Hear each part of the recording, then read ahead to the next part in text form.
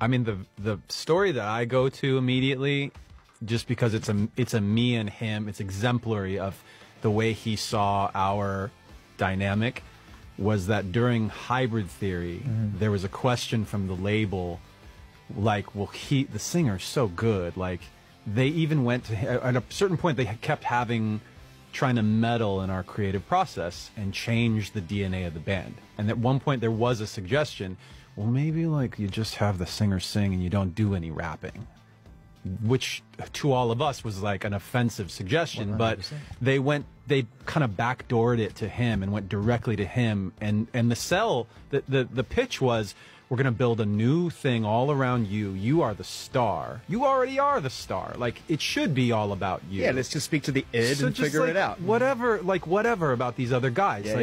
We don't need them. We understand you. Yeah. And you're important. You're the most important.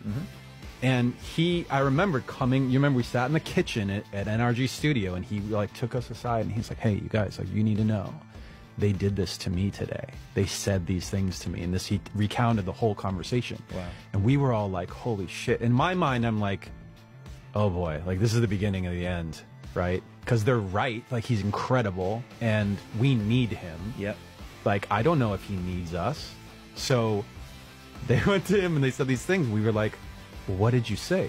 And he goes, I told them to go fuck themselves. Like, I was like, yes, like, okay, he has our back, we have his back. That was the start. To me, that was like a real galvanizing moment. That was the start of, All for One and One for All.